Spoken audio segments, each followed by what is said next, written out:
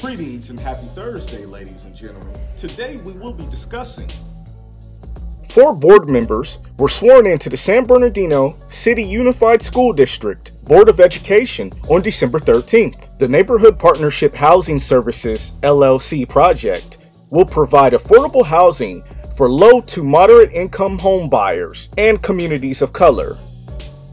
The Precinct Reporter is also available on various social media platforms. You can go follow us on LinkedIn.com, Instagram, and Facebook. Thank you for tuning in to the Precinct Reporter.